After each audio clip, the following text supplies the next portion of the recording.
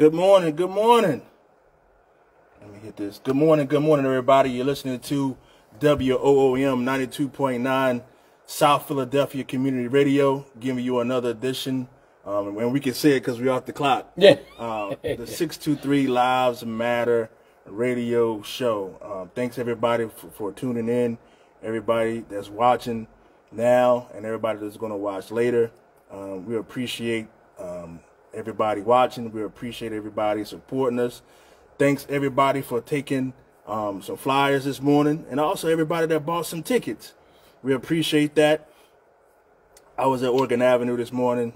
Beautiful, beautiful reception. A lot of positivity, and that's what we're about. We're about keeping everything positive, making sure that our focus stays on the company and protecting our members, which we have done these 2+ years. So Bagby, it's been 2+ years, 2 years and 4 months. What are some of the things that you've seen in these 2+ years that made you think that, man, are we doing the right thing? We should have went right instead of going left. So these 2+ years, what have you seen? The biggest thing I've seen is the change in the morale. Mm-hmm. The morale is so much different than what it used to be. Like, you have people, you talk to them, and they are engaged with what we're doing. We have these new committees. You have people being engaged with them. Mm-hmm. We had an event, the Madden tournament. We had people come down to Union Hall who've been members for years and have never came down there before, but you put something out there for them, and they are engaged. You talk about the contract, things like that, they're engaged. The whole union thing is all about the members. If you lose the attention of the membership, then you lose the members. You lose the union. Right. So I think the biggest thing we've done was we've strengthened the union by engaging the membership. Right. Because it's not about us. No, it's not. I mean, we're members just like everybody else. Mm-hmm. But it's not about us. It's about what we can do for the membership. Right. And I think we've done that. And it ain't like, we're not doing it to try to gain votes. We're just doing us. That's what we usually do. As shop stewards, we're the same way. We were the same. We fought the same way. We were the same way. Right. So if it's in your heart, you're going to do the things that we're doing. Right. And it's in our hearts. Yeah, whatever's in your heart is going to come out one way or the other. Exactly. Right. And you know what? Pressure and challenges will also make what's in your heart, make what's in you come out. And I say that to say this. So when we first got elected, we had to make some difficult decisions. Groundbreaking decisions, right? And so a lot of people, and it's going to be a kind of a long show, but we kind of want to walk you through some of the challenges that we faced and some of the decisions that we felt that we had to make, not based on politics, but based on the membership and what they needed. One of the very first decisions that I got a lot of criticism for, a lot of negativity for, was when we made Butch Kamak, Ron Kamak, business agent. Well, Hooker, why would you do that? He ran against you guys. No. And even you was having some little bit of questions about when I first did it. He was like, man, I don't know. But we talked to the drivers at both buildings, because at the time he was a BA at both buildings, and they spoke very, very highly of Kamak. And I knew that Norm could not do all the driving centers by himself, because what we found out is that even though our local is 70% inside worker, the driver they have a lot of stuff to go through that gets them in trouble, right? And you need somebody to come from that, more than just one BA, to come from that classification that knows the ins and outs of that classification. We never were drivers, so we don't know all the ins and outs, 300 and some odd things they have to do, and if they don't put their lunch in the board and stay at a section too long and all this stuff that they can get jammed up on. And plus, we wanted those drivers to have somebody that they can trust. Not saying they won't be able to trust us, but they've been driving with Kamak for over 2 decades or whatever the case may be. So we got some kickback from that, and it was all about politics. And to me, you guys know, this job, even though the principal officer and president, and whatever the case may be, are political positions, we did not get into this job for politics. We got into this job because we were tired of where the union was going, our local was going. It was stagnant. There was no vision. There was no life in it. And so we had to break that up, you know. And of course, I'm telling you, man, I was getting phone calls from all across the country. Oh, man, how could you do that? He didn't run with you guys. So what? It's about the members. Now ask those same people. Now ask them now. I actually took that a step further, because when you first told me about that decision, you know, I got the pushback. Like I said, for us, it was the first time us being in this position. Right. So I didn't know how it actually worked about who gets what position, what the case may be. Because my thing is, I just want to start serving the membership. Mm-hmm. So it was to me, now I said it then, I'll say it now, that was the best decision that could have been made at that time. Not only just because he was a driver for all them years, but he also brings the experience, he brings the know-how, he brings the hard work, and to be perfectly honest, he was essential to us going to panel. Yeah, that first case. So you got to think, if it was a hearing in the building, we could have knocked it out the park. But going to panel is a whole different animal. And if he wasn't there, we wouldn't have been prepared to take that case. You got to think, we took office January 1st, 2020. Right. January 13th, we was in South Carolina. Not even 2 weeks into the job, and we have a case that was already highly, you know, contentious because of who it was and who it involved, and how it impacted us, and how, you know, all those kinds of things. And we'll talk about that a little bit later, about, you know, the first 100 days and all the stuff that happened, and, you know, making the moves we made to make sure that we stayed on course. Because a lot of people don't know, there were a lot of things going on internally and from the company. And then the pandemic happened. But we'll talk about that a little bit later. Yeah, but getting back to Ron and that decision, in the beginning, people were like, people were looking at it through the lens of politics. How could you do that? You know, he ran against you guys, and blah blah. Everybody knows that does not mean anything to me. I care nothing about politics. All I care about is serving the membership with the best people we possibly can. And we did that when we hired Ron Kamak to be the BA for the drivers and the feeder department. And like I said before, ask those same people who were calling up, oh man, how could you do that? You know, those calls don't happen anymore. Well, same thing with us when they said, But one of the biggest things I heard, we was gonna bankrupt the local. Right, we was gonna spend all the money. Spend all the money, bankrupt the, and I'm glad you brought. I want to talk about that too. And there was a lot of talk about, you know, pay cuts and leasing of the vehicles. Why did we make that decision? And this is gonna step on a few toes. This is gonna be uncomfortable for some people, but this is what you're gonna get today. You're gonna get the true uncut version of why we made some of the decisions that we made. Because we was looking at the outcome down the road, and not about what's going to happen tomorrow, but what's going to happen next month, next year, you know, next contract.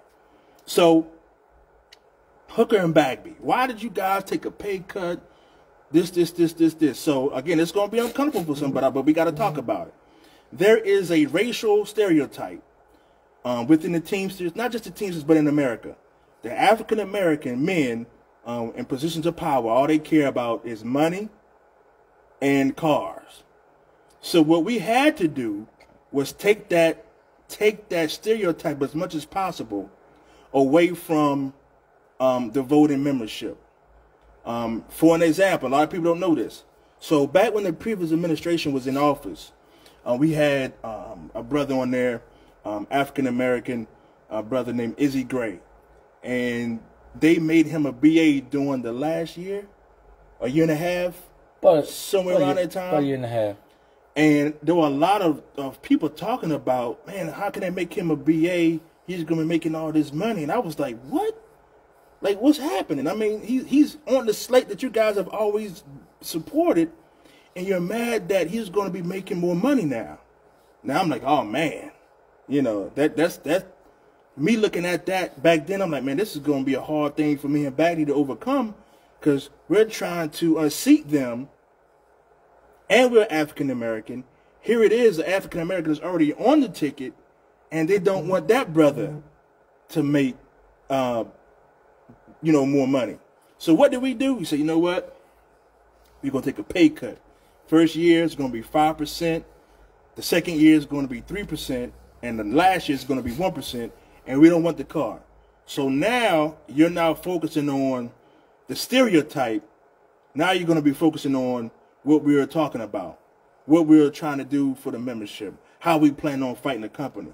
But we had to take that stereotype away from our members. Because, and listen, and this is not calling out anybody. It's just America.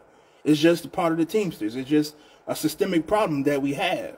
You know, me and Baghdie, we can't take away the fact that we're African American. Nor do we want to, right? But we need people even now, we need people to stop looking at our race and look at our work, right? And that's why we made the decision to take the pay cut, to give it, the lease cars and all that kind of stuff, because we wanted people not to look at what we were going to gain, but what the membership was going to gain by voting for us. So that's why we made that decision. Because we get phone calls now and conversations and like, hey, Hooker, man, you guys don't make enough money. Yeah. So let's explain the pay cut issue, because I know people are saying you guys make more than what you did inside the building. Yeah. That is true. We make more than what we made inside the building. The issue with the pay cut is we took a cut from what the position calls for. Right. So the position calls for a certain amount. We took a 5% less than what that was. So we did the job for less money. That's what the pay cut means. I know a lot of people say, well, we are still making more money. But for me, I would do the job for the UPS side, because I love doing the job. And right. The car, like the money car, that stuff don't make you who you are. No, don't make you who you are. You can have the biggest car and be the worst business agents ever. Right. And I would challenge anybody to ask the question, what are we not doing? What are we not doing?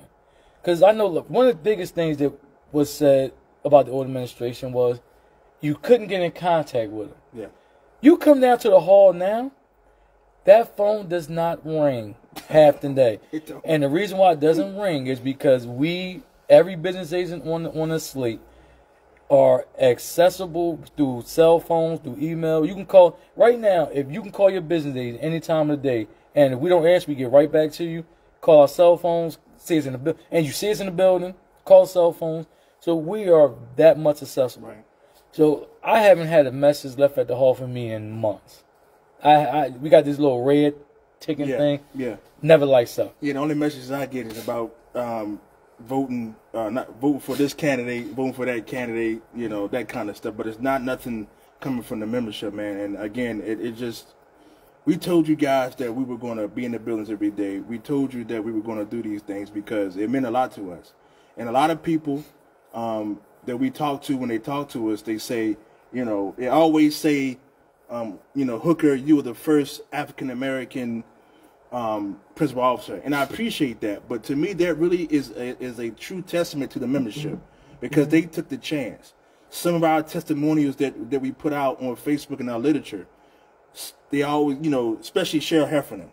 I really like what she said. She said something like, I wasn't sure about voting for these guys. Tommy Schweizer, the same thing. Yeah. I wasn't sure. Tommy said he didn't vote for us. Right.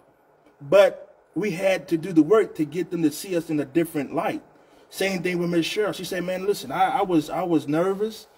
I don't know. I didn't know if this was going to be the right decision, but we knew something had to change. And I'm going to tell y'all something. The Greyhound members, they hated me.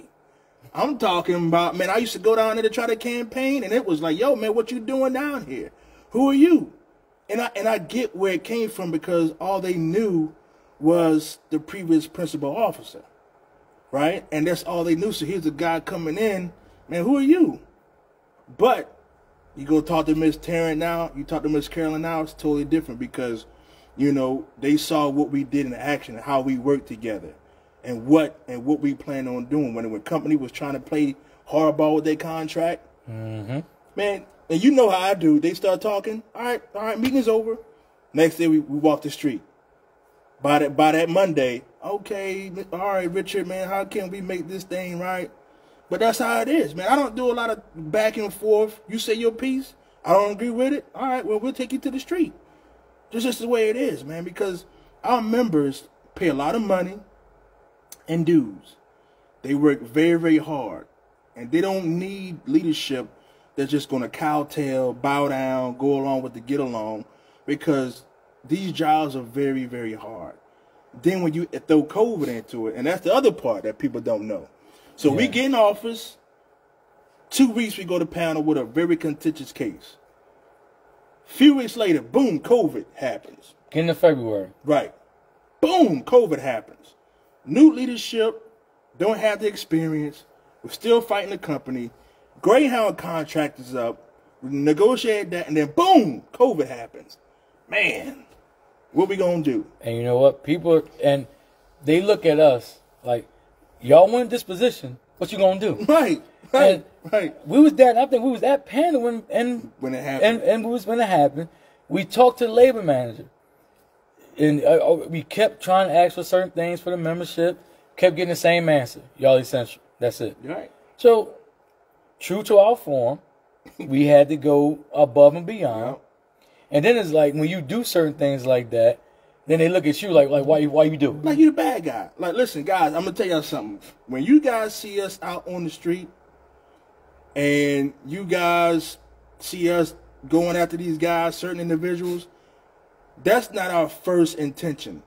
A lot of stuff that goes on behind the closed doors, we try our best to work it out, because that's the last resort. And I sent the district labor manager at the time, I sent them emails. I sent him videos of the water not working in the bathrooms. I sent him pictures of just the trash everywhere. Weeks went by, called them, no response. I said, no problem. Like you said, I don't go back and forth with these guys, man. I say my piece. They don't agree. All right, then boom, this is what you're gonna get. And so boom, man, we hit them hard, man. We went to ABC, NBC, Democracy Now, dude. We was on everything, and then. Now we the bad guys now. How we the bad guys? And then we had a meeting with the top district. Right. And they said, well, don't go on TV. We gonna do that. Right. He called me on Sunday. Listen, Hooker, man, listen, are you guys busy on Monday? We want to have a meeting with the president of the district. Just don't go on TV no more. So basically, don't go on TV and tell the truth. Don't let the people see, because all we were saying was UPS care about this, UPS care about that. But then you got our members in the buildings with no PPE. The buildings was filthy. No water, no running water, dude. It was bad. Listen, we had drivers sending us emails and pictures of how the trucks was just destroyed, and I sent it to them. And it was no response. I said, all right, no problem. You got it. And then we took it to the next level, you know? So, and that's what we will continue to do. We always try to work it out as much as possible. We're not always going to agree. But when it's something like this, COVID, dude, they had to be put on blast like that. Because you're just not going to disrespect our people and think we're just going to sit there and take it. And we were not the ones who say, oh, it was COVID, we can't go to work. If our members was there, we was there. The business aides was in that building. Yeah. And we never missed no time as well. No. And like I said, if y'all had to be there, y'all essential, so do we. I actually told Miss Tarrant at at Greyhound, she said, man, aren't you worried about it? I said, nah, man, if you guys catch COVID, we gonna catch COVID with y'all, because we gonna be in there too. And that's the way it had to be, man, because you guys, we work for you guys. If you guys working, we working. We were in there. Now the only thing that we did was change the way we operated at the hall. like because I did have to be responsible and not have all the BAs at the hall and then trying to go into the buildings, because 2 and 3 BAs going down with COVID, that's irresponsible for what we were trying to do to the members. So what we did do was shut down. I was the only one that came to the hall. Everybody else went, was at home working or went to the buildings. So we weren't, because Romeo had actually came down with COVID. And so we were like, nah, we can't make sure that this happens where you got 2 and 3 BAs down. Now the members are not getting protected, and now we can't operate like that. So we did make some decisions, to cut down everybody coming to the hall. We had to close down the hall because of COVID. So no, take that a step further. So you can. A lot of people didn't even know the hall was even shut down for some fact that the BAs were still in the building. Yeah, yeah. You can still contact them because you can call on cell phones. You had to call the hall. Right. So even during that time, we were still totally accessible. Yeah. So I definitely proud of the fact that we did do that. That was one of the promises that we made, that we was going to make it accessible, and we were. Yeah. And I think actually one of the biggest changes was from, see, a lot of people, it's not more about us. Let's talk about Trish, because Trish is essential to the operation of this union. A lot of people don't know who she is. And one of the things what people were saying, even from us, you call the hall, you can't get an answer, the phone rings all day long. But it wasn't her fault. She was overwhelmed. Yeah. And if you notice, you call the hall now, you'll get an answer. You'll get an answer. I'm glad you brought that. I'm glad you brought Trish up. So a lot of people don't know this too. So you're going to get the Raw and Uncut today. Oh, yeah. So after we got elected in November of 19, in our bylaws, there's a part in there where the outgoing administration brings on the next administration principal officer, and we go over some things for the final 2 weeks, right? So in my 2 weeks there, getting trained, looking over the policy procedure book, I actually talked to Trish about, what do you need, Trish?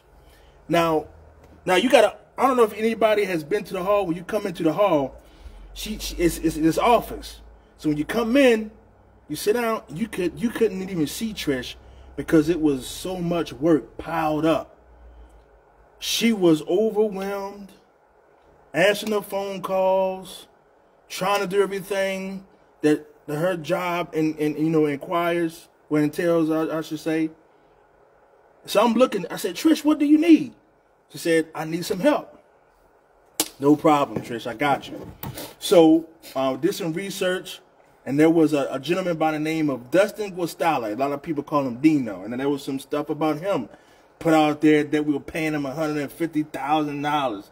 Then they found out that wasn't right. Then they said it was $100,000. Then it kept going down and down and down until they found out that the guy made less than $70,000. And you got to understand, I need y'all to really understand what Dino means to this union. Now, we talked about Trish, but you got to understand what Dino means. Yeah.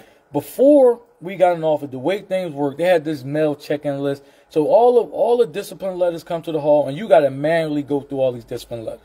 You got to manually do it. What Dino does, he takes all those letters, compiles them into his laptop. I can call Dino right now. Dino, what does this person have on their record? He can pull it up and tell you. And we have won countless grievances. Countless. Because he is so detailed and so organized with those discharge letters. And let's look at the website. Look at the website itself is 100 times better than what it was. You can get the instructions to bake a cake on the website. You can get anything on there.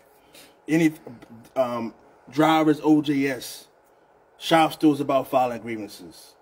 Just it's toolboxes on how to, if you were an inside worker, if you were a driver. When COVID was really at its height, you can go in there and find out how many cases you had in your building. We was able to put that stuff out there because what I would do is I would have the call with the company, get the information, shoot it to Dino. Dino would compile it, put on the website, so members knew what building, what shift, and you could ask questions and all this other kind of stuff, but that is what he does for the local. You know what I mean? He helps Trish out tremendously because she asked for help. So when you call the Union Hall, you get an answer, either him or Trish. It frees us up instead of trying to go through paperwork and this and this. Hey, bro, we got this brother here, this sister here. The company trying to give him a discharge. Does he have a warning letter? No, he doesn't. Hey, man, you can't do nothing to this guy or to our sister. You know. Something that takes right now, it'll take us a minute to do. Right. It would take you 2 weeks to go through them letters. Right. And who wants to go through? Right. It's easy to miss one. You give him a name, he pull it right up. So a lot of our, social media stuff, our website stuff, flyering, all those kinds of things, he does a great job for us on that because we don't have the time. Do a lot of this stuff. And, and Trish, I'm going to tell you something. If you really want to know how it benefits the local, ask Trish. Ask Trish. She's been here longer than all of us put together as far as being at that hall. Just ask Trish. She can tell you better than anybody about what Dino means to the group. And we see it. We hear it all the time. And I had a conversation with someone because it keeps being brought up, about, his political, side. Listen, I don't care.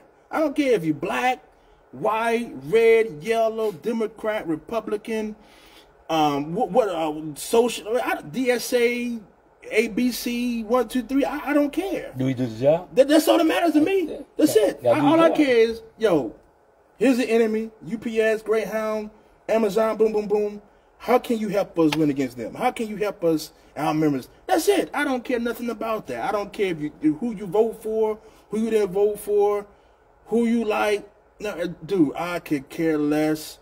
Again, you ain't got to take our word for us. Call and talk to Trish. Here's the number if you want to talk to her, 215-289-0580. She can tell you better than all of us put together. And the difference is when you call, you'll get an answer. You'll get asked. That's the difference in itself. Right. So, yeah, man. So, another thing that we wanted to talk about, too, because this is election time. And, this is the 623 Lives Matter radio show. And we are off the clock. Man, we're using our own personal time. Speaking of personal time, and I'll let you go. But mine is real quick. They want to really throw you under the bus, drive under it, and then throw you in it. So there was this thing out about I make so much money, because we made this campaign promise, which we have stuck to, that I make all this money and I use the Union Hall for my own personal whatever. So I don't take time off. And Ron Kamak, he beats me up all the time. Rich, you need to start taking some time off.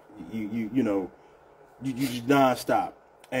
But I will say this, and I appreciate what those guys tried to do by putting my how much I make out there. It did convict me of a lot of things because when I saw my vacations get paid out, I saw my personal time get paid out, and my sick time I didn't lose, I was convicted because that's the time I should have been spending with my family. Yes. And I didn't do that. You're talking about 5-6 weeks of vacation time that I did not use to spend that time with my family. My kids are growing up, my wife and her health issues, and I didn't use that time. So I do want to I thank them for doing that. I appreciate that because I needed to see that. I did because, we work all these long hours. We don't take the time off, and we get paid out for it. That's part of what we, as a Teamster, even if you are, because our payout is based on the UPS contract. Today, right now, if you don't use your personal time, sick time, vacation time, what happens? You get paid out. You get paid out for it, just like what we did. So by me getting paid out, it made it look like I made $132,000. From 1/1/21 to 12/31/21, my actual work that I put in was 118. The bottom of the list. just like I was last year, the bottom of the list. But when you don't take time off, this is what happened. I got paid out. So I appreciate what they tried to do, because you did convict me of something that I need to be better at, spending more time with my family. And so you ain't got to worry about that this time. Matter of fact, in about 2 weeks, after our union meeting, the 22nd, I'm burning the road up, I-95 South, get me some Bojangles, man. Me and the missus, we going to go down there, see her family, man. We gonna have a good time. I'm going to do my best to use every last one of my vacations, every last one of my days. And again, I appreciate what they tried to do, because it did convict me of something that I need to be better at. And Ron been telling me that, you know, and they just really solidified what Ron been telling me. So I appreciate it. So that's the true thing. You know, we put it out there countless times, but people still want to rehash it.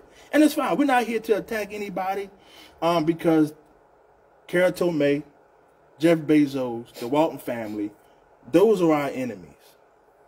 Those are our enemies. Yeah. So we raw, right? We're going to be raw. Raw. So I'm glad he brought up family, because there was some stuff out there, and I'm going to put it out there. I'm going to let y'all hear it from me. Yeah. So one of the things that was put out there was, I got 7 children. I do. So you know what? Let me stop you there. Not only do you got 7 kids, but you take care of the last one of them. That's true. And you in every last one of their lives. I am. And I'm going to continue to be. Yeah. So if I don't know if that's put out there, I got 7 kids, is the shameful? Am I ashamed of having 7 children? No, I'm not. I'm proud of every last one of my children. I'm going to always take care of them.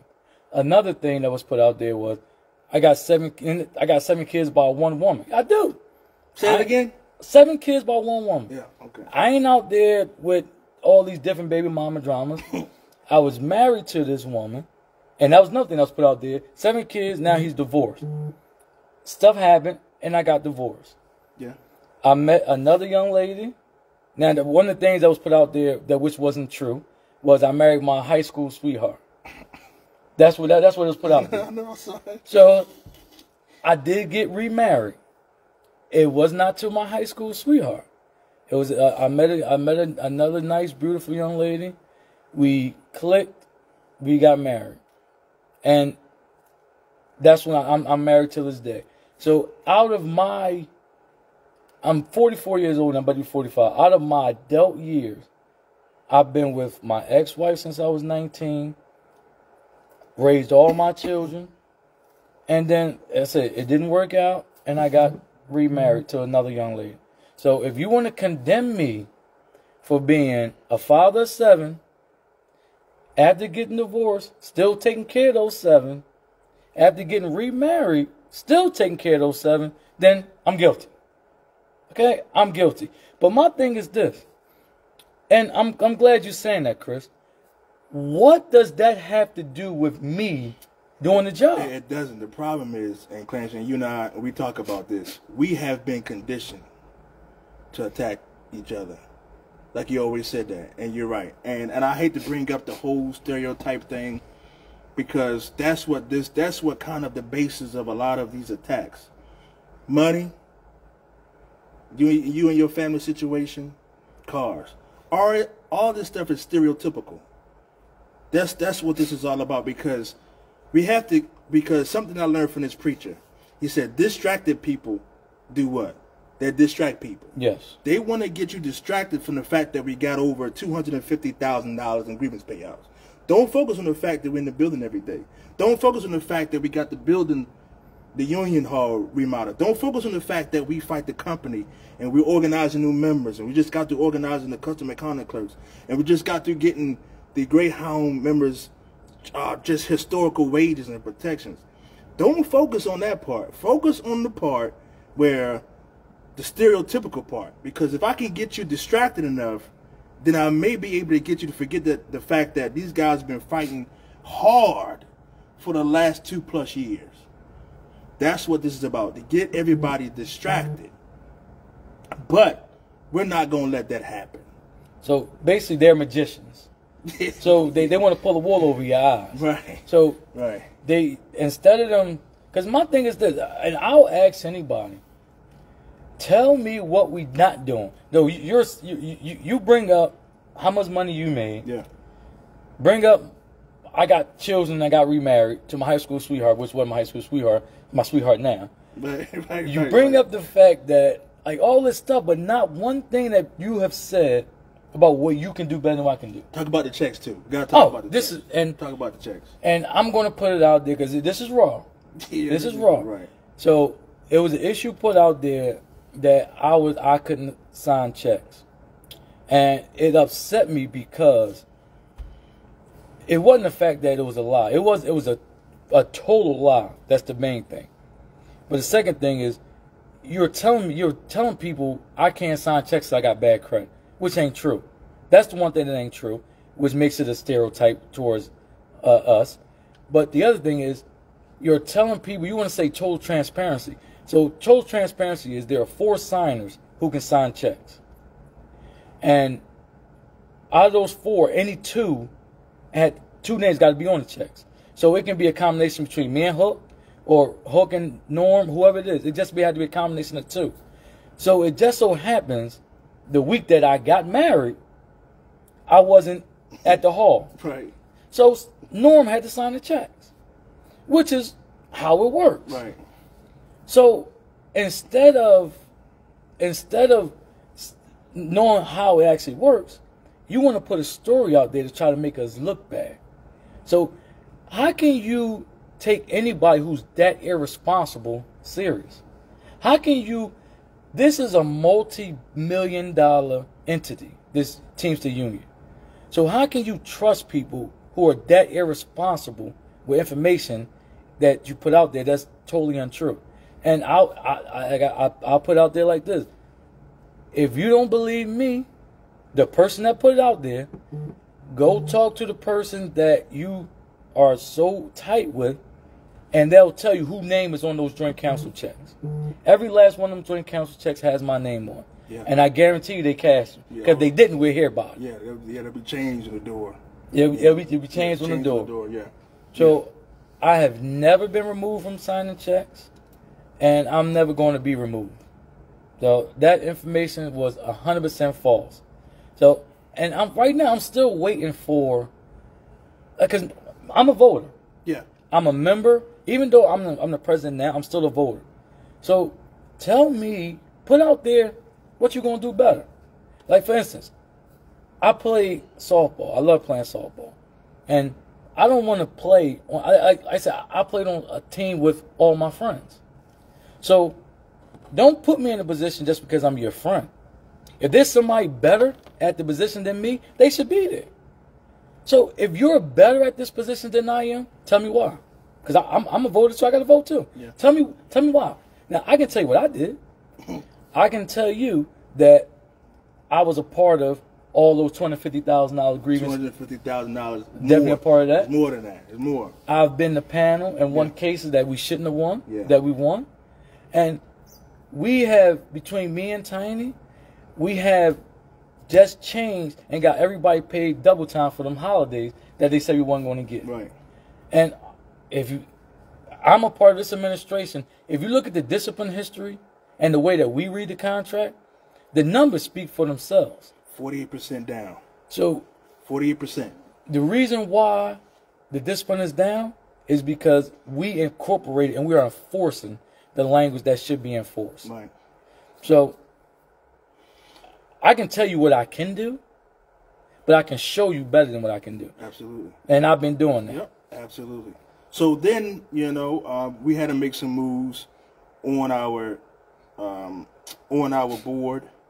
We just want to talk about that because, as you guys know, our new 623 Lives Matter team is not the original one. We had to make some changes because, again, decisions that were made had to be made for the benefit of the workers. And whenever things happen that puts the members and this local in jeopardy, everything's going to come back down on me, especially anything bad. Anything goes wrong. I've had a few phone calls about certain things according to what Babby was talking about earlier with his ability to operate in his financial duties as president of this local. I had a phone call from the trustee of the IBT about that. And this is why we had to change some things about our board. One of those things we had to put in place was Tom Tiny Callan. Great individual. And another thing, well, why would you pick him? He ran against you. Again, I don't care nothing about politics. I don't even know what much more to say. I care about the people. And Tiny, I think I told Tiny this one time. One of the reasons why I wanted Tiny to be with us is this right here. When we were running against each other, he said something when we were campaigning. He was talking to other people. He said, all Hooker wants to do is blow up the union and start all over again. And he's right. I think from what was happening with our local, and to an extent what is happening at the IBT, we need to just start brand new ideas, new vision, a new attitude, because what we have gotten has not what we needed. And you see that with the the contract being forced on us, and no engagement from your local, no engagement. And I see the IBT trying to do that now. But from a local standpoint, from what was going on, it did need to be blown up and started all over again.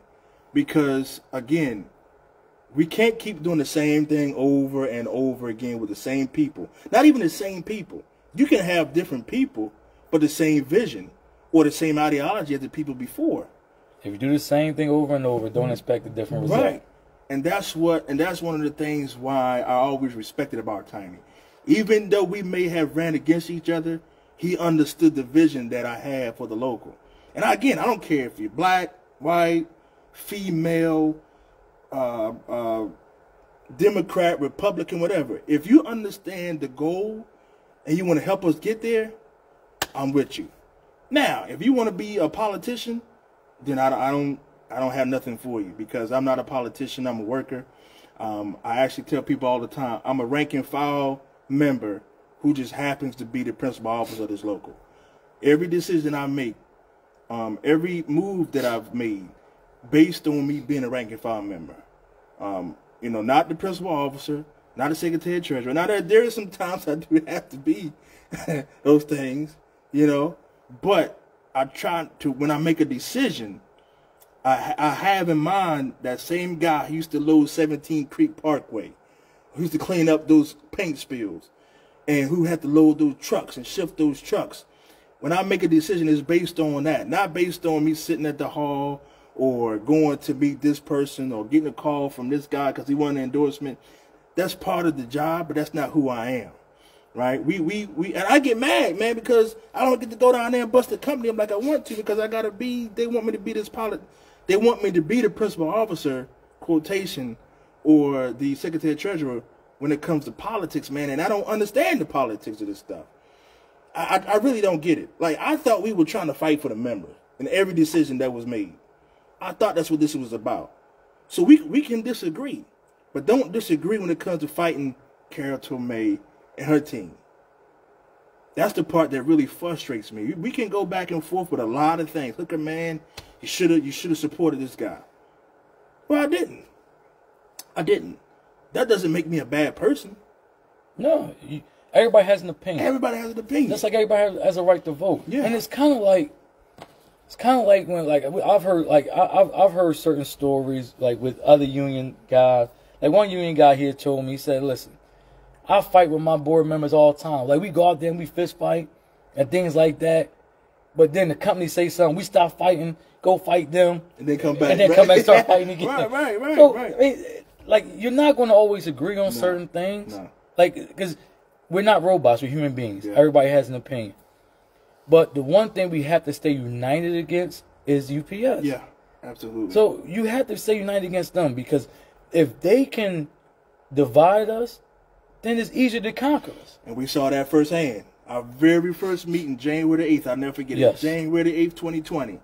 We go up in the office at Oregon Avenue. First thing they say, hey man, we seeing some stuff on Facebook, social media, are you still a BA? And that's when I knew they watch every single thing we do. That's why I refuse to go back and forth with people over dumb stuff. Had a conversation with somebody not long ago that said, well, Hooker, if you don't respond to what people put out about you negatively, then people are going to believe it. My number is 267-235-1588. Call me. Whatever you hear about me, whatever the case may be, 267-235-1588. Because we don't have time to go back and forth. One of the things that I always come to mind when people say, man, you got to respond to this stuff, is there was a letter that Martin Luther King wrote when he was in the jail in Birmingham. If you guys read that first part of that letter, he talks about because at that time he had a lot of his fellow clergymen going at him for some of his stances, what he was doing. And what he said was, if I go back and forth with you guys, then it's not going to be much time for me to do the work that I need to be doing. And that's my response. That same response he had to the people who agree with me or to the people who don't. Carroll May just took $4 and in some places more than that, and $2 from a lot of our workers here at UPS in 623. I don't have time to be worrying about what this guy's saying, what this person is saying. We got to stop her and what she's doing. Yeah. So if you want to believe what these guys are saying, listen, I'll go forward. But again, you have my number. You'll see me. Email me. Come to the hall. We can talk. I'm there. Talk. I'm an open book. I don't try to hide anything. I have nothing to hide, because that's one of the things that we really focus on, is being truly authentic and transparent. We don't want to hide anything from anybody, even when it hurts. You know what I mean? Because we're not perfect. There's been some decisions, man. I'm like, man, maybe I should have done something different. You know, maybe I shouldn't have said that. Maybe I shouldn't have, took that strong stance at that particular time. But, we're still learning. We're still learning. We're still trying to grasp how to do the job, because, again, we've been shop steward for so long. Mm-hmm. We only know one way, and that's attack, attack, attack. But being in this position, I know there's some times, man, you just have to sit back, listen, not be as aggressive as much, but you still have to be aggressive. Some things didn't turn out the way I wanted them to. I wish everything would have worked out for our original team, politically. But that's not what I'm about, man. The members need to be protected at all times. It may come a point in time where the members of 63 say, Hooker, hey, man, thank you for your services, man, but we want somebody else. Bagby, thank you for your services, man, but we want somebody else. Until that time comes, we're going to still do what's in the best interest of our members, creating those committees that we talked about. Generation 623 Committee, the Unite Committee, the Women's Caucus. Speaking of the Women's Caucus, as you guys know, that this Sunday is Mother's Day. So the special women of 623, our Women's Caucus, will be getting some roses. We've been doing this for the last, 6 years. Before we got in office. Before we got office, we've always given out our female, our mothers, some flowers, and we want to continue that tradition. This time we have the Women's Caucus helping us. They're going to be out there giving out the flowers to our lovely mothers. Again, we appreciate the sacrifice that a mother makes. Listen, I wish I still had my mother. I think about her often, a lot of times. So, and I wish she was still here. But again, this weekend is Mother's Day. Our Women's Caucus will be out on Friday giving out flowers and roses to our mothers. We appreciate you tremendously. Thank you for all you guys have done. Again, love you, Mom. My stepmom down in Fayetteville, North Carolina. Appreciate you. All the moms listening, happy Mother's Day. If you're a Teamster mom, you get a special Mother's Day gift. All right, make sure your kids get you something special for Mother's Day, because being a Teamster and a mom, man, that's a double blessing. Definitely is. Yeah. So as we get ready for next year, on the other side of this break, we want to talk about the contract. We got 2 contracts. We got a Greyhound contract, and we have also the UPS contract. And as you guys know, we've been taking inventory on what our members are looking for during this contract. Subcontracting, 224 issues. I know a lot of our preloaders at PHL want to have job bidding, like at Oregon Avenue. So we're going to be talking about that too. So right now you're listening to WOOM 92.9, giving you another edition of the 623 Lives radio show. We'll be right back after the break.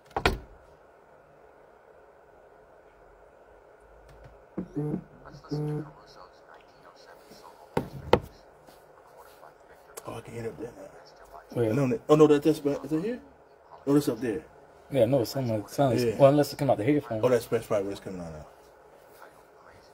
So I don't know who Noah is, but in our local, the drivers don't just get the full-time job opportunities, because we have a different way of going through full-time jobs. So especially the way it works, we have 3.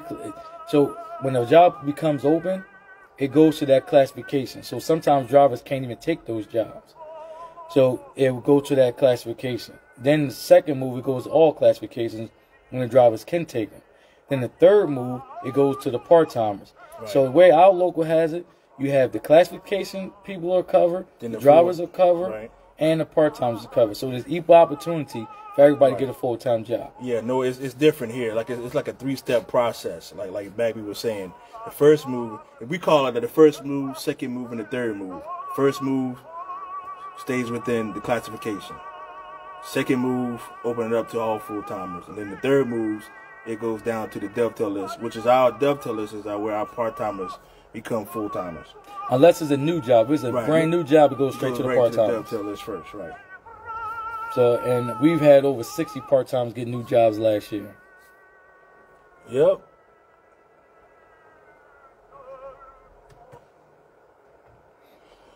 All right, welcome back. This is South Philadelphia Community Radio, WOOM 92.9, giving you another edition of the 623 Lives Matter show. So we've been talking about just kind of giving everybody an overview of our first 2 years, the challenges. What's your biggest challenge that you would say that we've had to take on, or have you personally as president had to take on over these 2+ years? The biggest challenge for me was managing time.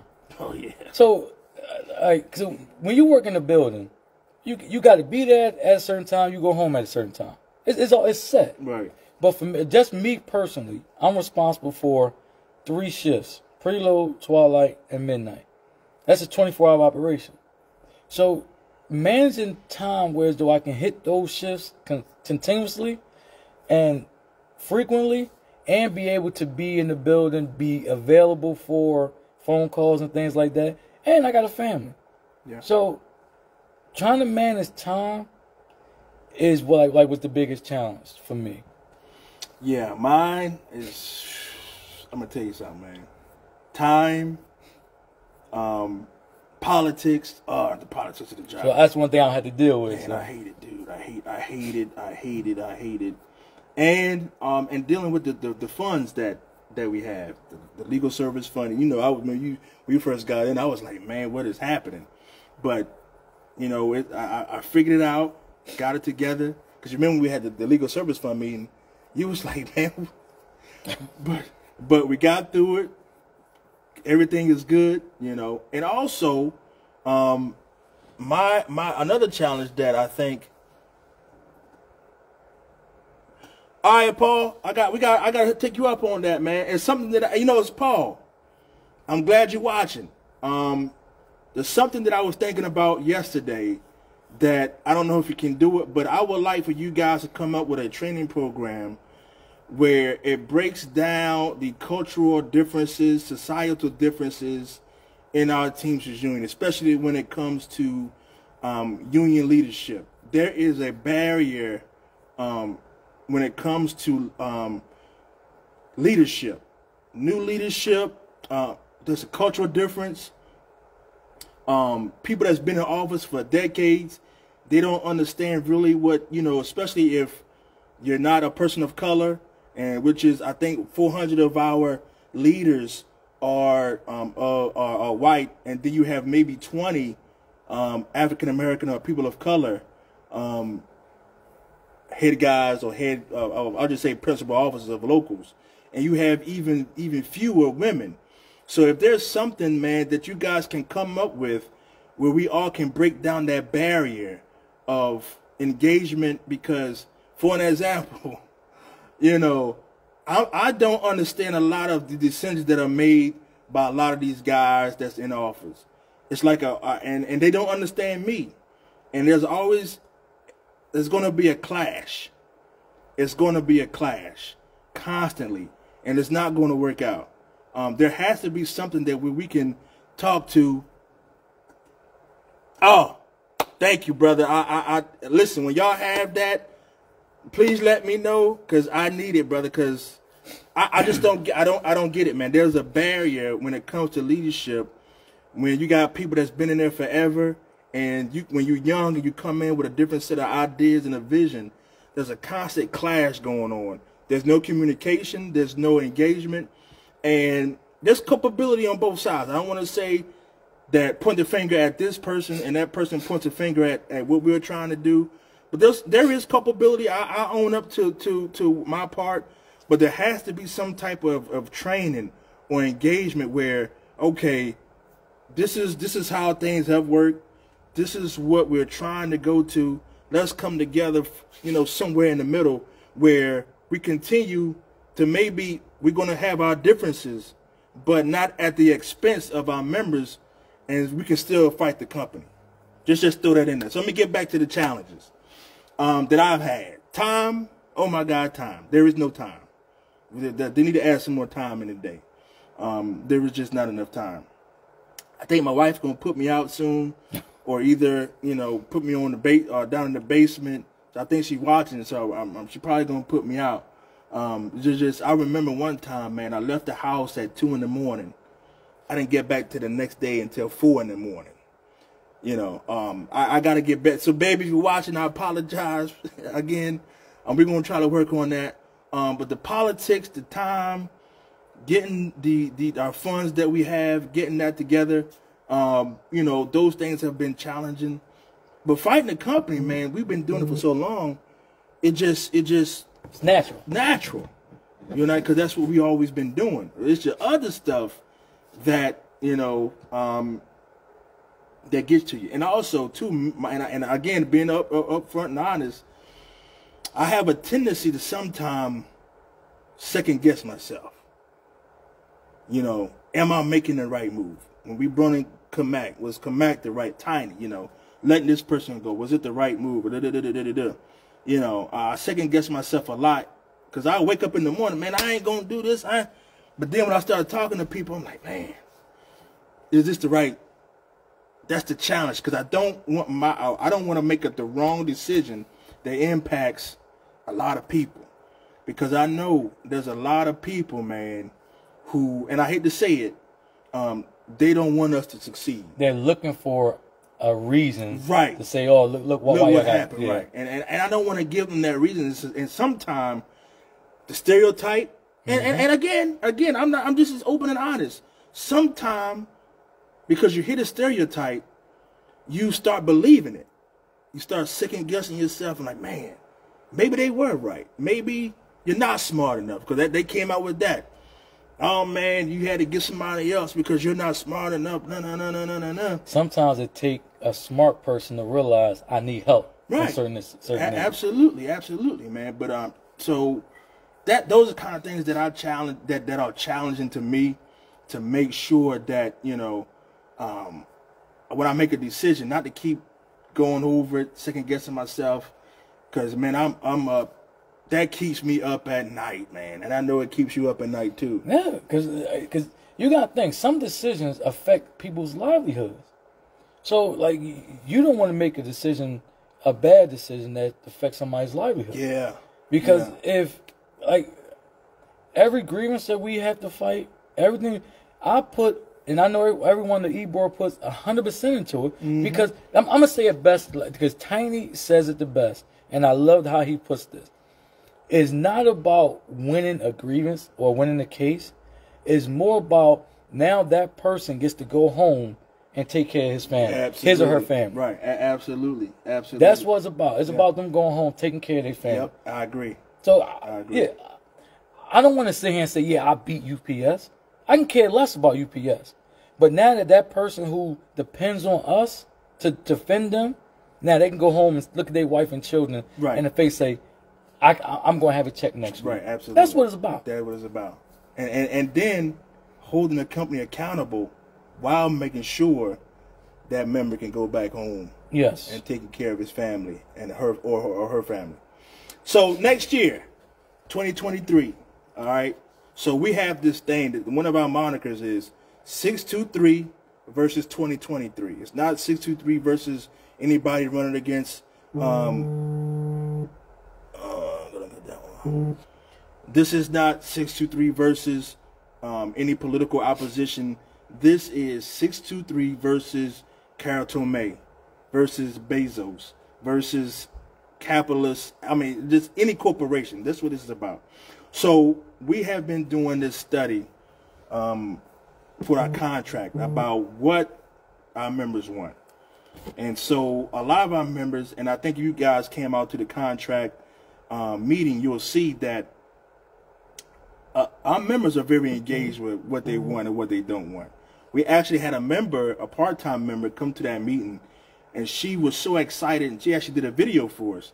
And she talked about, you know, when I first came, when I first filled out this contract proposal, I wanted more, a higher wage per hour.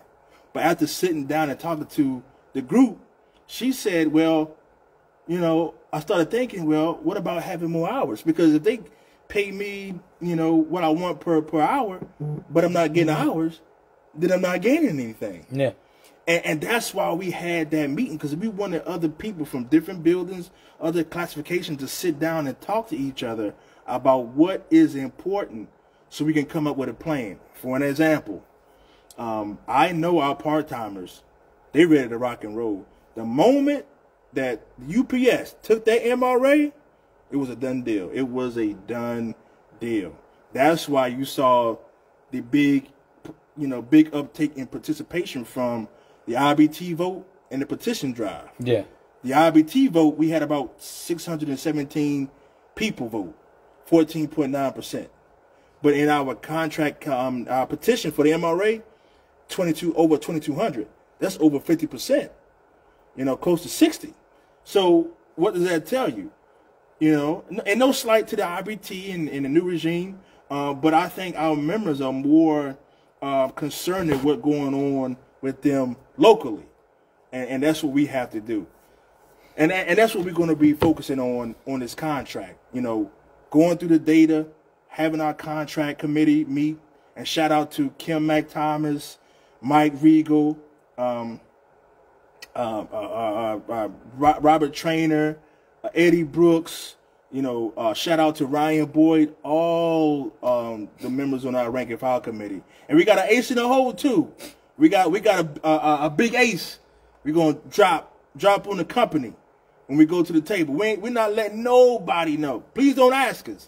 If you want to say, oh man, you guys say you're gonna be transparent, well, you're gonna have to hold out on this one. We got a ace in the hole on this one, so we can't wait.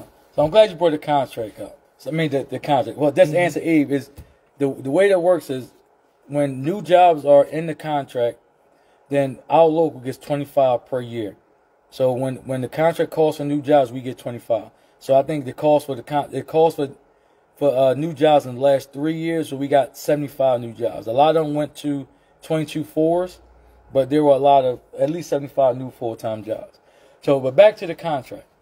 The way we beat UPS is by uniting. Yes. So, and I have to bring this up because it's heavy on my heart right now, and I got to bring up Mr. Vinny Perform. I want to give a shout out to Vinny. Yeah, absolutely. For the simple fact that he shows what a good leader is. So everybody has an opinion on who they want to vote for in the upcoming election. Because if you didn't have an opinion, why is there an election? Right. So if you're going to just tell me who to vote for, then it shouldn't be no election. So what Vinny did is, after everything was done, and because he's the new package director, so he's going to be directly involved in contract negotiations. The way you win a good contract is you get all the locals involved. So you can't win a good contract against UPS if you shun a local. So it makes no sense not to shun anybody. Right. So what he did, he came to our, we asked him, he came to our general membership meeting. He spoke very, very well. What he also did was he gave us vision on what they was planning on doing, on how to fight the company. So that to me is a great leader. Absolutely. And another thing that he said before he left is about mobilization. And so even though we're going to be on summer break as far as our general membership meetings from June, July, and August, we're going to be launching a proposal campaign during those months to keep everybody involved.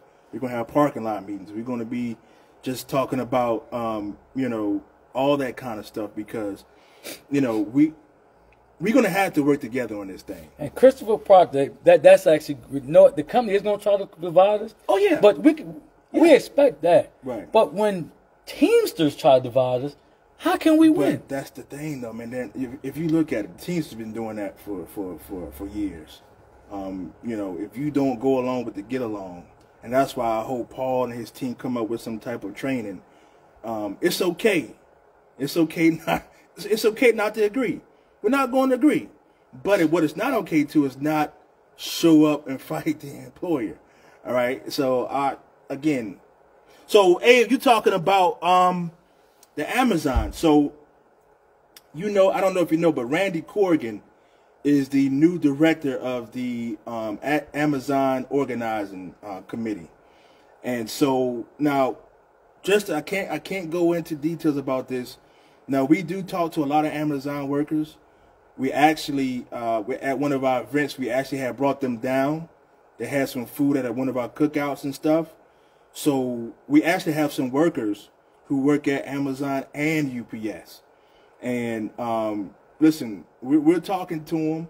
But as you can see, what happened in New York, one facility was organized, and then the next one, they didn't organize them. So again, this is going to take a lot of people. It's going to take a lot of volunteering. So, Abe, I need you to help me out, man. Do some volunteering to help organize Amazon. We got the building right next to the UPS in South Philly. Not only that, we got the one that's getting ready to be built on 70th and Elmswood. We working with a group with that one too. It's a lot of stuff that we're doing behind the scenes with them. Can't go into detail with it because what I found out is when you start letting people know what you're doing, when you talk about building, they try to tear you down. And we don't need that, especially with what we're trying to do with UPS, Greyhound. We don't need any negativity when we're trying to go after Amazon, what we were trying to build. And that's what we've been doing over these last 2 years, building something here, and we just keep building on it day after day, month after month, year after year. You know, our first term, man, we created these committees, the 623, Generation 623 Committee, the Unite Committee, the Women's Caucus. Man, we were able to partner with community groups like the Poor People's Economic and Human Rights Campaign to help feed our part-timers who lost their job in COVID, their other job, and, you know, they was trying to find food, trying to find clothes. The local union helped them still provide.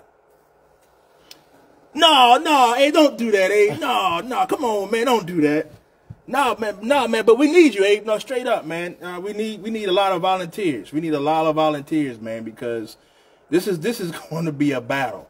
This is going to be a battle. And again, I can't go into detail, but we just got through signing cards for another group, and I'm gonna tell you something, man. And this is, I don't want to sound cocky and arrogant, man. I try my best not to, but a lot of people have reached out to us, and a lot of people have reached out to us and want to join what we got going on.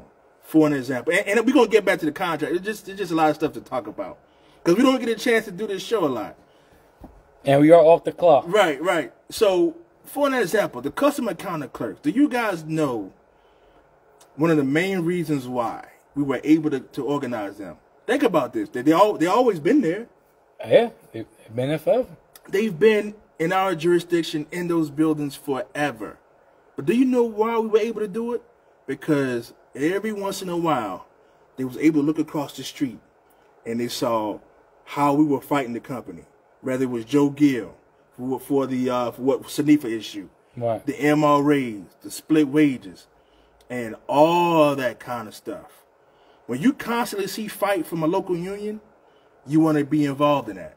So we had another Amazon group reached out to us. Say, hey, you know, we trying to join the local union, you know. Oh, man. We want to join the local union. I said, all right, so I'm going to send some information. Let's meet up. He said, listen, you don't got to send us anything. We already know about you guys. The work speaks for itself. Right. Then, not only that, another group, we just got to finish getting the car signed, and we going through that process. Same thing. You know, we met him at a bowling alley. We were talking. He wanted to meet at the bowling alley. You know what we did? We met him at a bowling alley. Whatever these workers want us to do, when it bowl, listen, I don't golf, but I'll go out there on the golf range. Whatever you need us to do for you, so we can help you improve your work situation, we will do it. Now, so back to the contract. Man, there's a lot of stuff going on. So we're going to be going over our proposals, our proposal campaign, I should say, starting probably on 6/23 day. As you guys know, 6/23 day is something that we started on June 23rd because that's the actual date of 6/23. We're going to be really rocking and rolling. You know, so we're working on the flyers now. So, for an example, if you have an issue with the Article 43 Premium Service Committee, you will go to that Article 43, put in what you would like, and then that will be your proposal. Same thing for supervisors working. You know, Article 3, Section 7. You will go to that article. Right now it reads, you know, if supervisors work, you get paid double time. If you catch them more, catch them 3 times in a 9-month span, you get triple time. If you want to add something else to it, that's how. And we'll go over it, right, Brother Eric? That was my next thing. Subcontracting.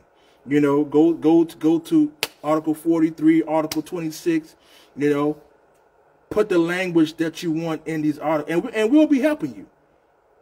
We're gonna do this together. You know, one union, one family.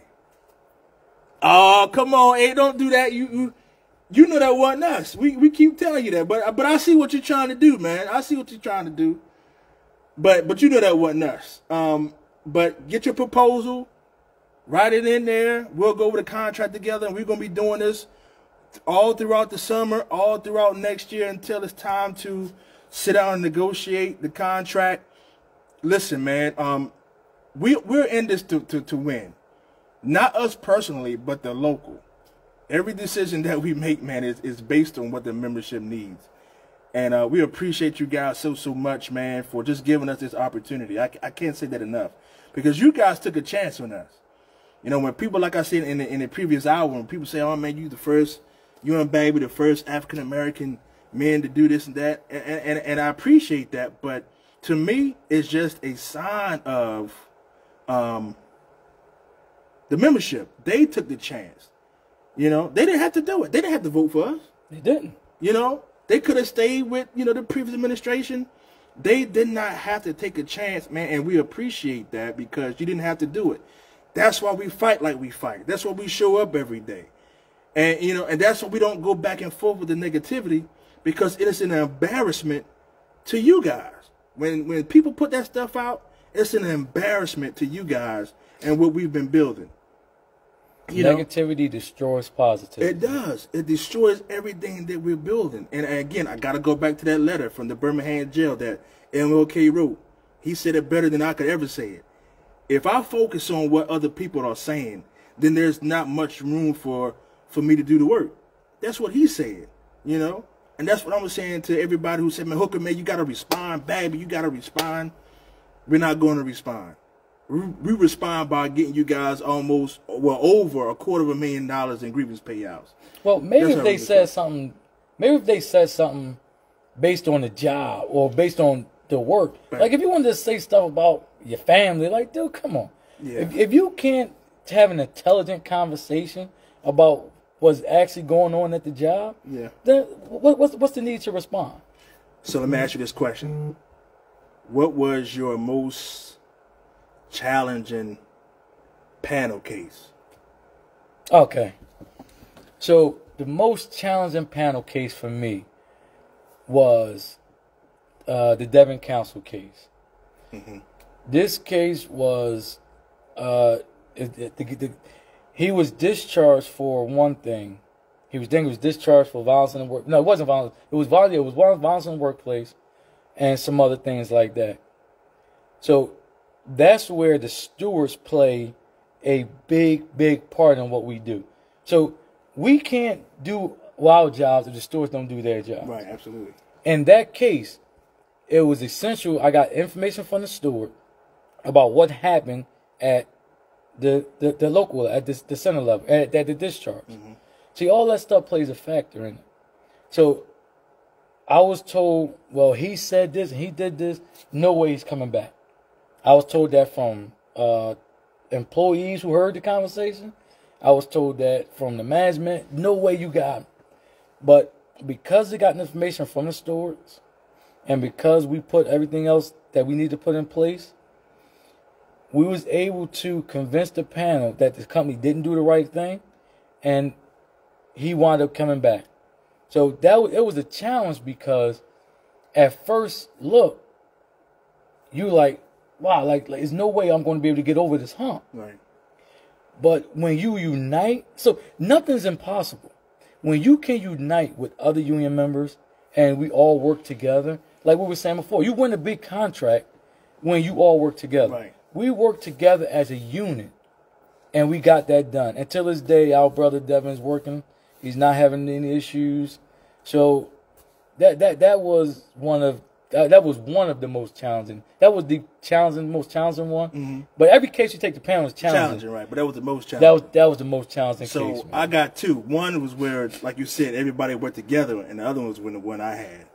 So the most challenging one, where we all thought that this brother was done. You know what I'm talking about? We was like, man, there's no way this brother's getting his job back.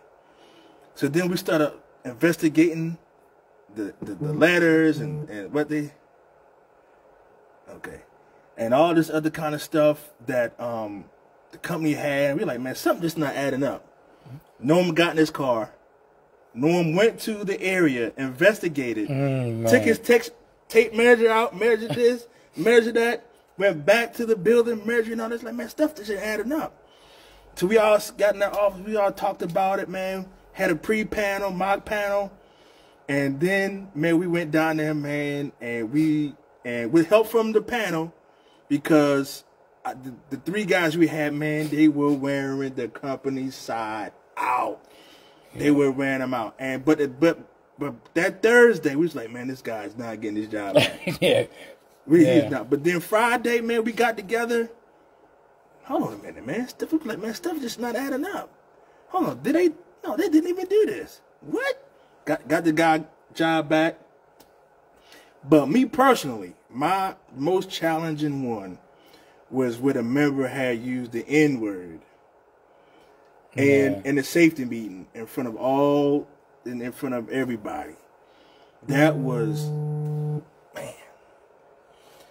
That one was really, really challenging because it challenged me personally.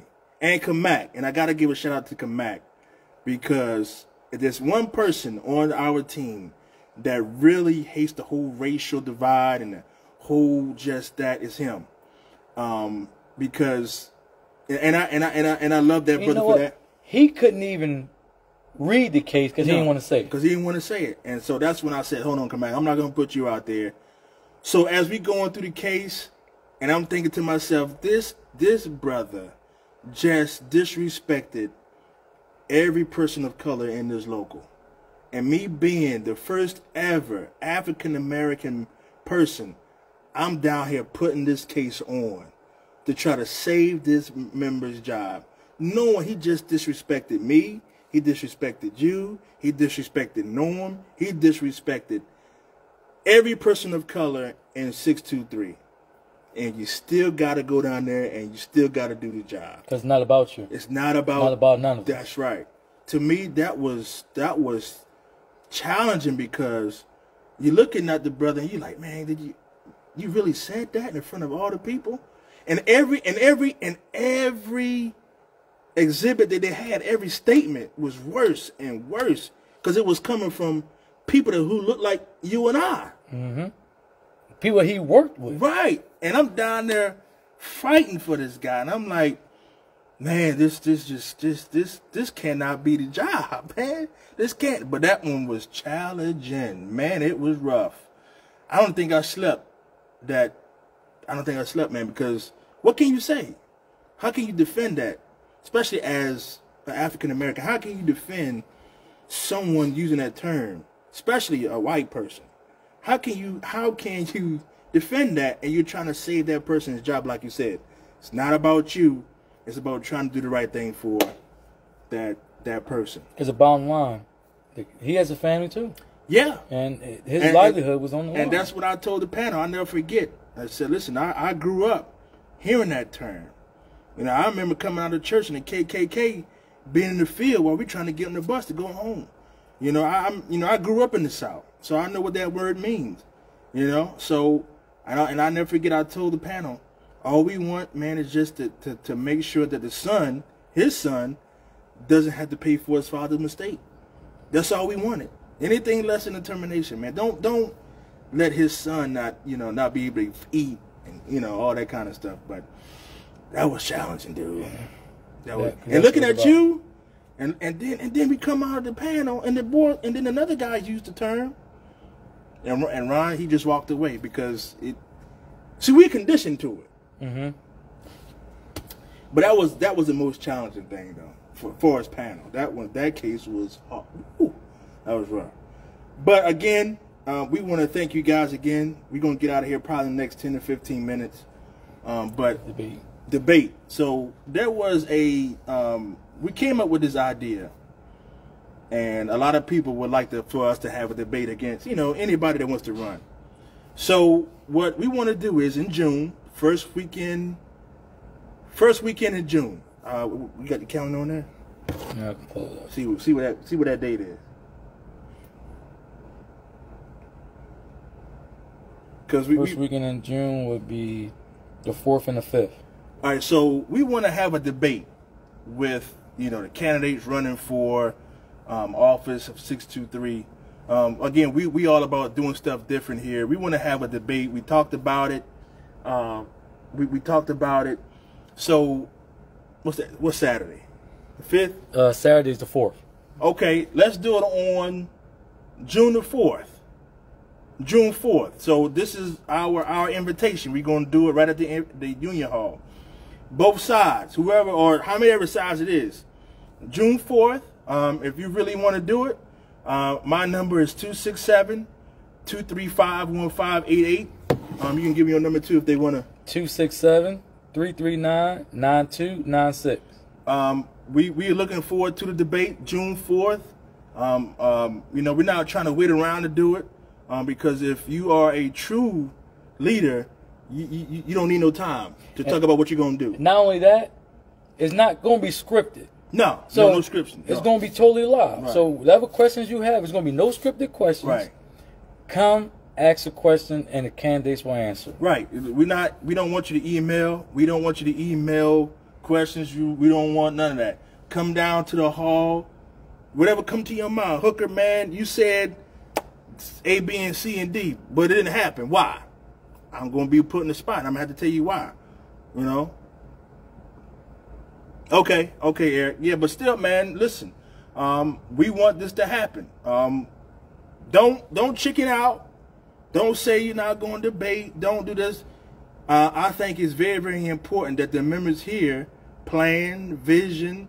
I want to hear because I'm a member. I want to vote because just in case if something happened and we don't win, then I want to be able to hold you accountable for whatever things that you're saying. And that's what this is about. This debate is about accountability. That's what this is about. How can we hold you accountable if you don't even come and face the membership? And also, if you're running for a certain position, tell me why.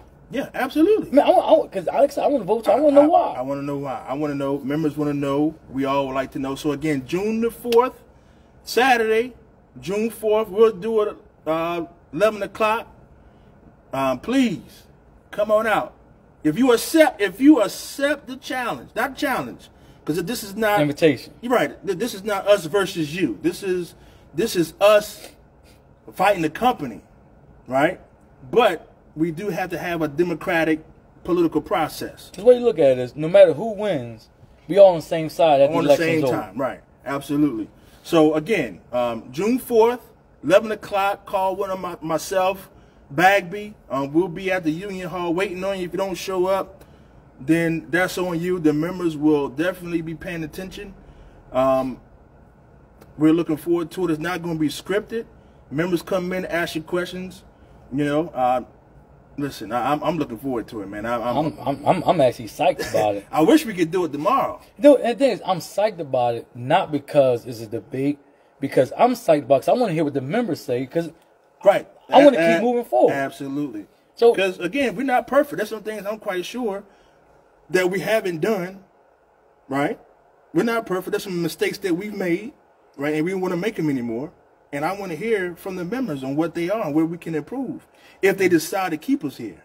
It's easy to hear something good. Hooker, you're doing a great job. Yeah. That's easy. Right. So, of course, you love to hear that, but I would rather hear what I'm not doing so I can improve on it. Absolutely. Absolutely. And again, June 4th, Union Hall. Come on out. That's debate. Not debate.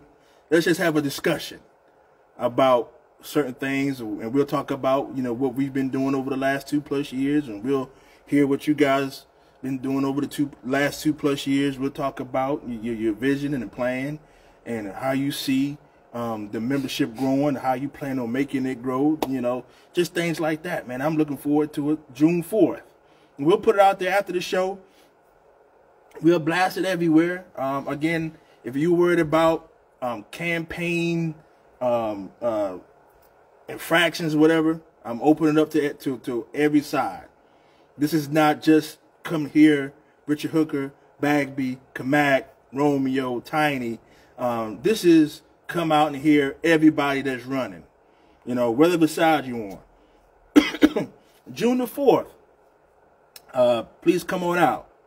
Please come on out. Please come out.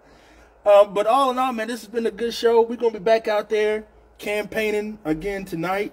And the rain they're trying to throw a monkey wrench, but we was able to go in. I was at Oregon Avenue, Bagby was at PHL. We're going to be out there again tonight, man. And thanks to everybody this morning taking our literature, buying tickets for our raffle, our TV, a 55-inch UHD 4K TV. Thank you guys for doing that. We appreciate it. Hey, man, I'm still waiting for that question, man. I'm on here real quick, man. You said you got a question. I haven't seen it yet, man. Well, I definitely expect to see Abe down there on June. Yeah, man. You got to come, man. Matter of fact, hey, how about you be the moderator, Abe? That's even better. You be the moderator. You keep peace, make sure that the questions are answered correctly. Keep everything in line, Abe. And again, it's not us against them. No. It's show your vision to the membership. Right, that's it. Give the membership an insight on what you plan. My man, I appreciate that. But I'm still waiting for that question, real quick. We got about another 10 minutes, 10, 15 minutes, man. Oh, do we have a director of operations? What is his question? All right, so our director of operations is Dustin Dino Gustualo. We talked about that earlier, and I keep messing up his name. I know you're going to bust me up. But I guess that's my southern accent. Yeah. You know what I mean? But so what he does, Abe, is this. He does a lot of things.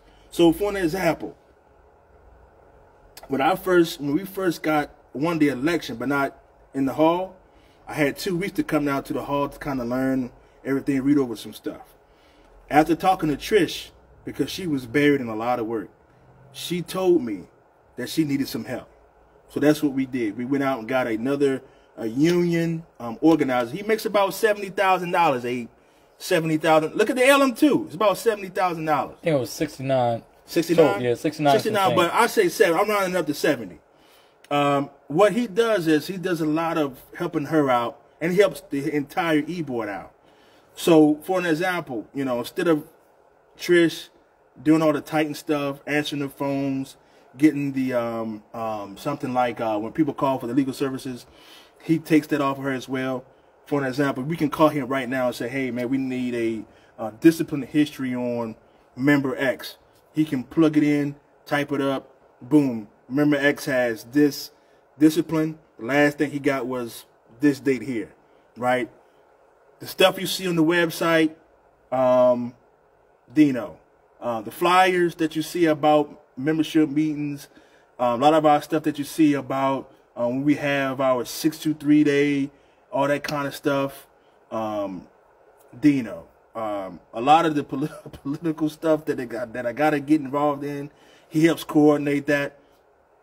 So again, director, he does a great job for us. Great job. You ask any of the BAs, he's essential to what we do. But again, I gave this declaration earlier too, though, Abe. If you want to do it, you don't have to believe us.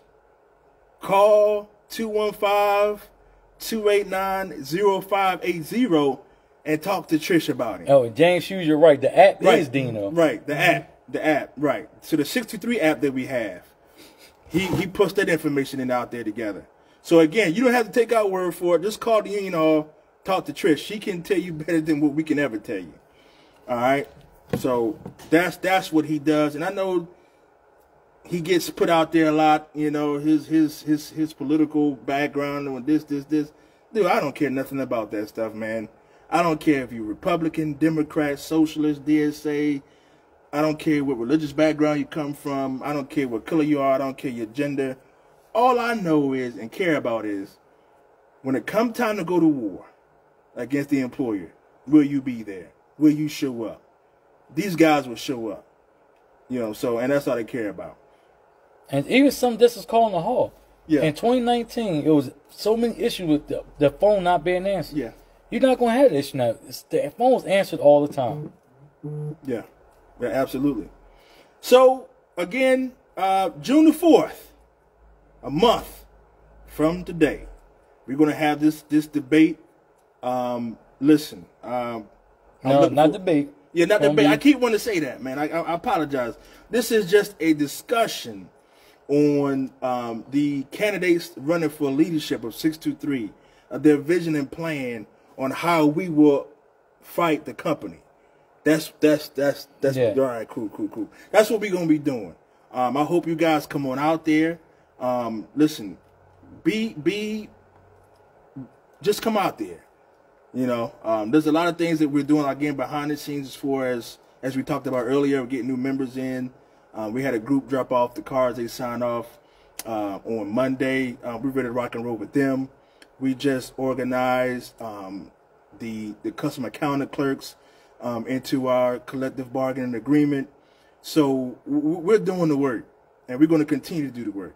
And all we ask you guys to do is vote for 623 Lives Matter Sleep.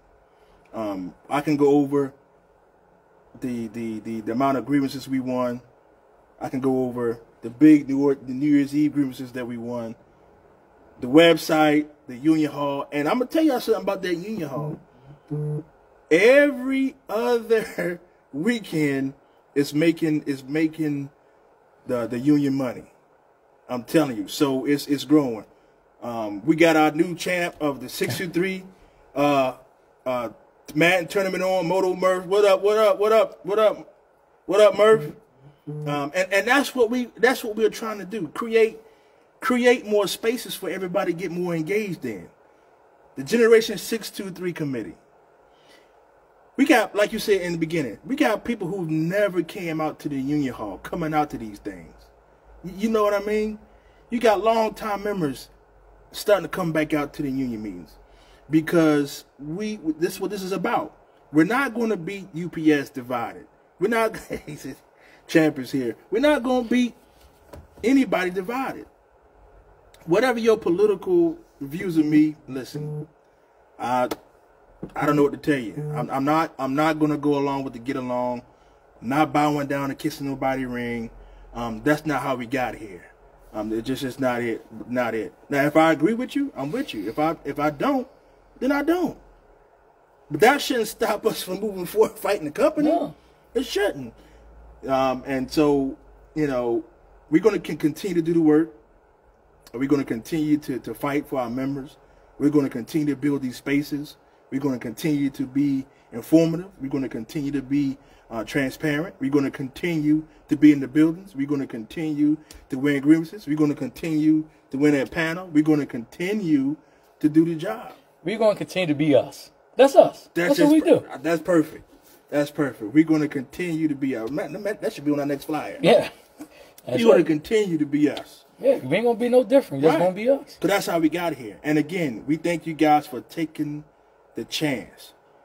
Because as much praise as we get for being the first this and the first that would not be available. It would not have happened if it wasn't for you guys taking that chance. So I give you guys just, you know, a hand clap of praise, what we call it in church, just for taking that chance on us. And I hope we have, for our first term, I hope we have been doing you guys proud. The best is yet to come. We got more and more ideas coming. Be on the lookout for our proposal campaign. And if you are a driver right now, the 9-5 campaign is going on. I was with Ron Kamak and Keith Roberts. Shout out to Keith Roberts for stepping up over there, getting some of those things signed for us for the 9-5 list. Listen, it is very, very important that people sign the 9-5 list, man. Just get on that list. Get on that list. Get on that list. Make sure you sign that list, man, because it is very, very important. Shout out to all of my BAs, my number one road dog here, man. We've been through this thing long time. It started off with 2 hoodies and 12 shirts. Hey, he got the one of the hoodies on now. I got one of them on now, man. I kept it, man. So we're going to continue to build off this thing. He got one of the new shirts on, but it was kind of cold, man. I'm from the South, man. My bones still haven't got acclimated to this northern weather yet, man. Anything below like 50 and stuff, I'm in a bad way, man. I'm in a bad way. But we appreciate you guys, and I just want to spend these last few minutes just telling you guys thank you, because you didn't have to vote for us. You didn't have to give us a chance. We could have just been going down the same stagnant road as before, but you took a chance on us, and we appreciate it. I'm thankful and grateful because, you know, you didn't have to do it. You know, I know a lot of people trusted the previous administration, and to gain that trust from you guys that you had from the previous guys, that was no small task. It took a lot of courage on behalf of our members. I think it did. I really think it did, and we appreciate it, man. And we thank you. God bless you guys. We love you. I wish I could give everybody a big hug. Say thanks again, man. And again, Friday, our Women's Caucus will be out giving out roses to our mothers. Appreciate all the mothers. Thank you guys for all that you have done. Shout out. I want to give a special shout out to Monica Murchison, because May is Lupus Awareness Month. A lot of you members may not know that my mother died and passed away from lupus back in 1984. She was 29 years old. I never really got a chance to know my mother. But Monica Murchison, she has lupus, and she's one of our 623 members, man. So big shout out to her. And I've watched her go through some things with lupus, and she still continues to show up for work. And works hard. That's just a determination of a mother, a determination of a teamster right there. Miss Monica is really the definition of motherhood and teamster. while going through lupus. All the stuff that she goes through, day in and day out, man. You know, and we watched her. We watched the lupus attack her, and she still comes to work. She still works hard. And shout out to her. God bless her, man. And hang in there, sis. We praying for you. And all of our members that may have lost loved ones throughout this year, you know, we lost some good people, man. Carl Harper, you know, long-time member. We lost other members, man, but his name just came right to me. A lot of our members lost Colleen Byers. She lost, I believe, her mother. You know, it's just a shame. COVID has took a lot from our membership as far as our family and loved ones. But hang in there. We can be your family if you want us to.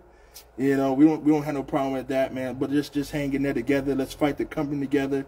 Let's continue to win together. And again, don't pay attention to the negativity. Don't pay attention to the negativity. Any questions you have, you have our cell phone numbers. You can call us, you see us, and we can talk about it. Had a conversation with a member yesterday at PHL, some stuff that they were seeing, and they just did not like what they saw. And I said, hey, brother, you know, don't worry about that, because when you see us in the building, we're not here to address what they're saying. Well, we're here to address the company.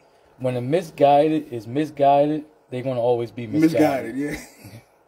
And again, we don't, and we're not, and I got to say this, we're not going to disparage anybody from running against us. That's not what it's about. This is a democratic process. We believe in democracy. We believe in using your voice. But we also believe that come November, it's going to be a landslide victory. It's not even going to be close. We're going to still be here, not being cocky and arrogant, but again, our work will speak for itself. That's just the way it's going to be. And again, and it's not going to be because we're so special and we're great. It's because our members see the work, they appreciate the work, and they're going to want the work to continue and to be better. And it will be. And it will be. And we appreciate you guys. So, again, if you guys want to be on our next flyer, send us a picture with a quote. We got a new batch getting ready to come out. Again, shout out to Tom Shake Schweizer. Shout out to Anthony Savillo. To my man Big Red, Steve Donnelly, Joe Makovsky, Eddie Brooks. Shout out to everybody, man, that had just given us this opportunity. Miss Taryn, Miss Carolyn, down at Greyhound. Thank you guys for really putting yourself out there to tell everybody why we should stay supporting the 623 Lives Matter group, and we appreciate you guys. We thank you guys. We're going to keep this train rocking and rolling.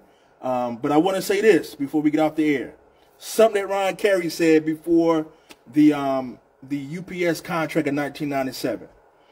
Because, again, we're going to win this next election. And what I would say is this. Either get in line or the line will be made for you. It's just that simple, because we're going to keep pushing, and we're going to keep growing the local. We're going to keep winning for our members, and we're going to keep standing up for what's right. And we're going to be unapologetic about all of it. All right? So, what you got, big man, before we get out of here? My thing is this. I really appreciate you guys trusting us in this position. And because y'all took that chance on us, it's our duty and it's our responsibility to take that trust and do right by you guys. Fight hard for you guys. And I believe that we've done that, but I've also believed that we can do more. Yeah. Absolutely. And we are going to do more. Absolutely. Because a man who knows everything can't learn nothing. Mm-hmm. So nobody knows everything, and there's always room for improvement. So as long as there's a company, it's always going to be us. We're always going to fight hard for everything that we got. And we definitely appreciate you guys, and we love you guys. All right. So, again, we're going to see you guys later on. We're going to be outside with the flyers inside of the cafeteria areas. If you got some loose change on you, want to buy some tickets for the 55-inch UHD 4K TV, we're going to have the tickets on us. We're going to announce it live on air who wins. Listen, guys, we need everybody to make sure you donate. All right, it's just that simple. Donate to the campaign. The links will be up later on in the show. Also, buy some tickets because we just don't want to win. We want to send a strong message, not to the people running, but to Jeff Bezos, Cara Tomei, her crew, the Walton family. We want them to know that the 623 members are ready to fight. And these are the leaders who we trust and have confidence in that will fight for us. All right? We're going to get out of here. God bless. Don't forget, Friday, Women's Caucus is going to be out there giving out flowers. Happy Mother's Day to all the mothers who are going to be watching this show. Shout out to everybody who supported us and who didn't support us. We love you just the same. And we're still on the same side. Still on the same side. All right? Don't forget, one union, one family. And make sure when you get your ballot, you vote for 623 Lives Matter. All right? Peace out. God bless you. We love you.